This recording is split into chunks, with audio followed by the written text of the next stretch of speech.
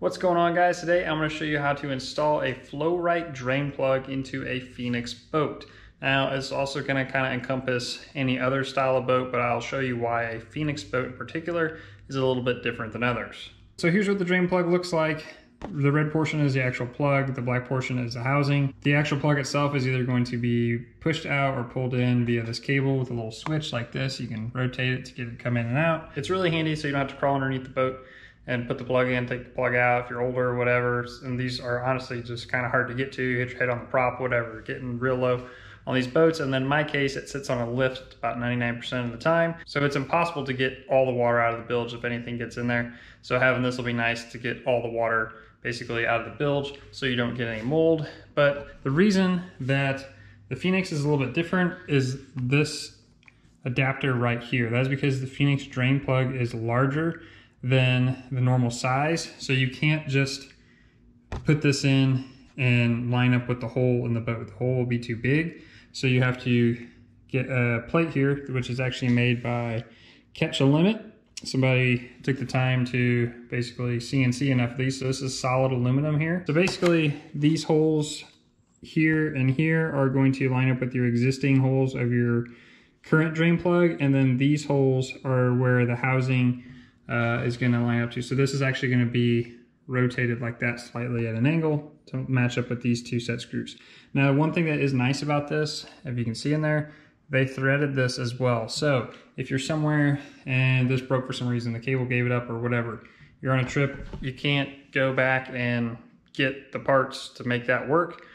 Keep your existing drain plug in the boat and you can just screw it in like normal. So that's really nice. I like that because I like having a fail-safe thing. You go on trips or something, last thing you want to do is my remote drain plug broke, I can't fish. So I like that they kept it simple and gave you a backup for that. So before we get into it, it's pretty simple, but the things you're going to need is like a drill, Phillips head, or a screwdriver, whatever you want to use, some isopropyl alcohol, and then some adhesive. And this is 3M 4200. Now I want to stress that you want to use 4200. They have 3M 5200, but that is non-removable. That is permanent.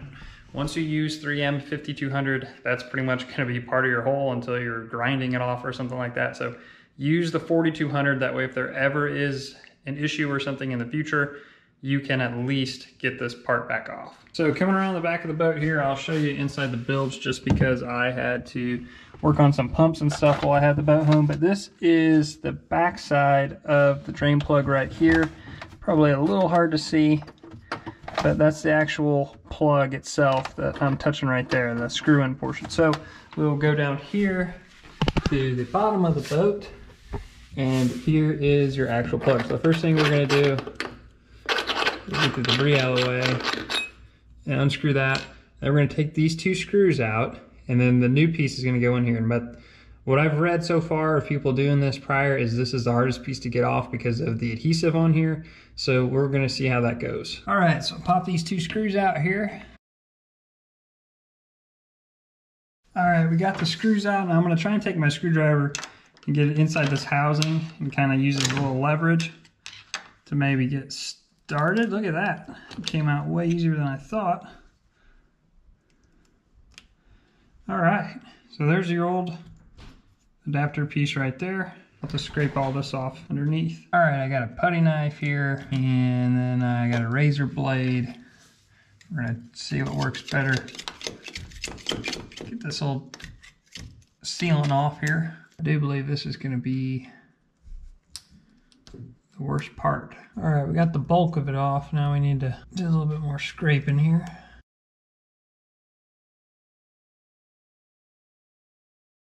Okay, we got looking pretty spick and span there with the razor blade. Now I'm going to get this cleaned up. I'll put some isopropyl rubbing alcohol on here, and then we'll go ahead and get the adapter glued on there. Now remember, if you do not have a Phoenix, this would be the time that you just go ahead and put your regular FlowRite piece in here, but since we have a bigger hole here than what is for the remote drain plug, we have to put our adapter plate in first. All right, now it's time to put our 3M 4200 on around this hole. In an ideal world, you're gonna wanna use the tip, but this tube is a little bit older and it actually blew out on the side here, so that's what I'm gonna be working with today. All right, that's probably not the greatest looking with the hole in the tube, but it's gonna work. We're gonna press this on here, get a nice good fit. Just basically want this to be continuous here so you don't have any spot for water to get through.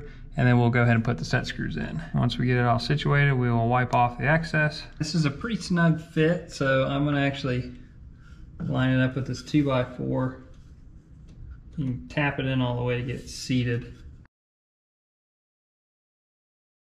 All right, we've got her driven in there. Get these screws started. Get them both started before we get them all the way home, so they find the right spot. All right, got those tight. Now we're gonna clean up around the drain plug, get it all nice and pretty, get that excess 4200 off there before it hardens up. It takes like 24 hours, I think, for this to set up totally before you're really supposed to put it in the water. So it's not like it's super urgent. It's not something that's gonna set up very, very quickly on you. But it does start to get a little tacky after a while. Okay, we got all the big stuff off there. I'm gonna come back and clean this up once it dries up with a razor blade and get the rest of it off the actual gel coat there. But we will move on to the next part, which is gonna be feeding the cable through here and putting on the actual plastic components of the remote drain plug. So we have your cable here. This is the end that's gonna actually attach to the remote drain plug. This is gonna be the end that's going to go to your snazzy little handle here. And then we have remote drain plug itself. Got this little foam gasket in here. You've got a little backer piece that goes on top of there. And you have the other half of the remote drain plug here, actual plug itself, and all the hardware you're gonna need for it. So looking at this little diagram here, basically we're going to run our cable through first, slide this piece on, make sure you have that little gasket behind there, and then we will be able to actually screw this piece onto our adapter that we just put on there, and then we'll assemble our drain plug and stuff like that. So we'll start with that and we'll go from there. All right, so we'll go ahead and put our cable in here. Bear with me, I gotta do this one-handed. But here is our drain plug down there. So we'll feed that in. That will have plenty of cable sticking out for us. All right, so the first thing we're gonna do is slide this assembly on it. Then we're actually gonna have to put the drain plug itself onto this little piece here. All right, so we're gonna slide the plug on here. If you look inside here, it has like a Z shape in there. I actually put this together. I think it'll make it a little bit easier. But it basically matches the shape of this cable right here. So you need to make sure that you get this lined up with the groove that is inside here as you're tightening this down. All right, so once you get that tightened down, you'll be able to take this red plug and you'll actually be able to like torque this wire here. If it's not lined up in there, it'll kind of slide around, but you'll feel it as you tighten it down. It'll kind of catch in there and you'll have control over that cable as far as twisting it. Okay, now we're gonna slide this in as so, and then you're gonna see you have like this nub on here, and you're gonna make sure that is lined up in this little groove here, and we're gonna put a little cap on top of this so that this piece cannot move. So it's got a rounded out part that's gonna go towards the back side of the plug, and we're gonna put our 2 set screws in there. Okay, now that's tight on there, so the next thing we're going to do is put this onto our adapter plate and then tighten it down. All right, so we're gonna push this up here, we're gonna have to rotate it. And then with the adapter that I have for the Phoenix, it comes with small bolts. So I went ahead and poked a hole already into that gasket so I can get my bolt started without too much issue. All right, that should be good on the actual drain plug here. So next up we will go up to the top and I'll show you kind of how I'm gonna mount it and how we're gonna hook up the lever. All right, so as far as attaching the end of your cable to your lever here, it's going to have an out and an in. So on the back side, you're gonna have this piece that's gonna swivel. So I turn it out to the side here a little bit, and we're gonna take this end piece and we're going to Z it up in there, and then we'll lay it into this groove and it'll all come together. So hopefully this focus is decent on the GoPro. So we're gonna come up underneath it and it's gonna go in that groove, and then you can kind of rotate it back around where it needs to go. So it gets in this groove here. So then we'll get this going here, start to get this tightened down, and you just want to make sure that you get the top and bottom of this plastic piece over this brass edge. How well you can see that. So you have like a lip up here and you have a lip down here.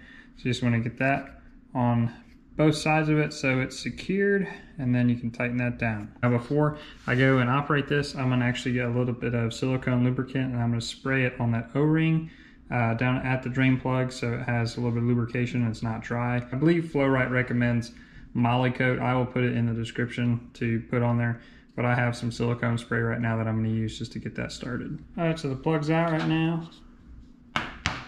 You hear that little snap noise? It means the O-ring is seated.